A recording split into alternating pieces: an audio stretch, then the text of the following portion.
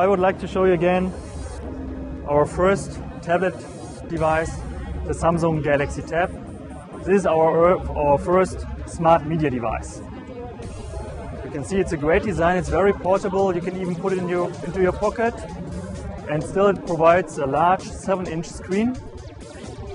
Very slim design, below 12 millimeters, and even supporting a 3 megapixel camera with flash. So it's very flexible to adapt to your consumer needs. So even the memory is expandable. Furthermore, the full connectivity is given with the device. So like Bluetooth 3.0, Wi-Fi connection, AGBN, HSUPA and HSDPA. And furthermore, for converged experience, for instance, if you want to stream videos or other content onto your TV, you can use Samsung All-Share DLNA technology. So all the open standards are supported. So you can use the device to satisfy your personal needs. So this also means if you do web browsing with the device, so you will have almost the same experience, or you will have exactly the same experience as on your PC.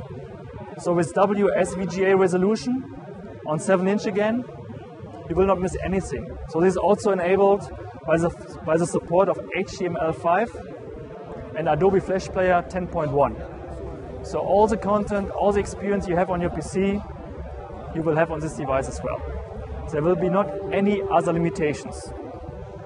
When I mentioned about the camera on the back side, there's also camera on the front side. This front-sided, front-faced camera, of course, this is to be used for video conference call.